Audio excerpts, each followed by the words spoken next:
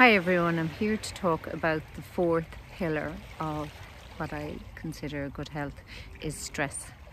And I'm here in Blackrock, Salt Hill, Galway, my blue prescription, where I've spent many time relieving my stress by jumping into the cold sea.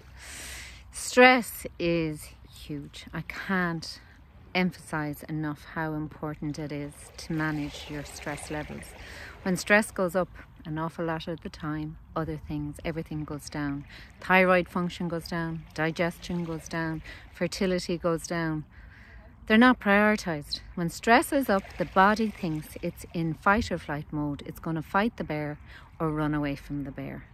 And when that happens, your blood pressure goes up, blood glucose goes up, your heart rate goes up, your digestion decreases because it's not expecting to be digesting food when you're running away from the bear.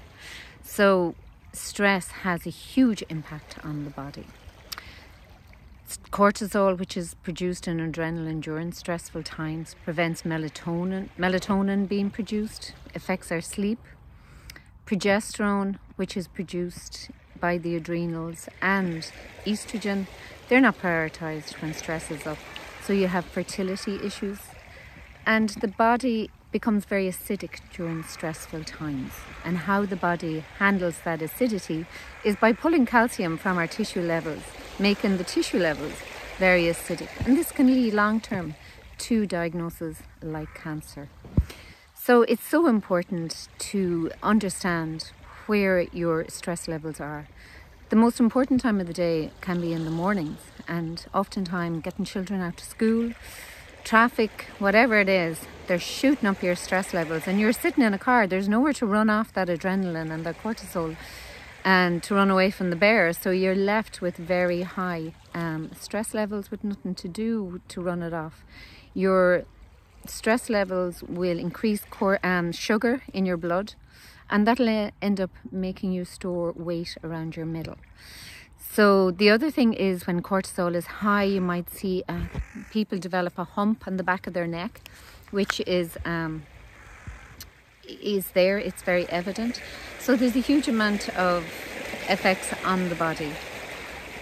So how do you reduce cortisol? And food can have a huge effect on cortisol as well. How do you reduce cortisol? The sound of the sea here is just absolutely amazing. You have your green prescription, your blue prescription. Go forest bathing, sit in the forest, calm it down, come by the sea. But on a day-to-day basis, there is techniques you can use. Meditation is huge. Mindfulness, just being present, breathing, and taking your time to be in your body rather than your head. Exercise is hugely important. Sleep. Cortisol is secreted in the morning to wake us up, and it's so important at that time of the day that you manage your stress levels. But whatever it takes, just be mindful.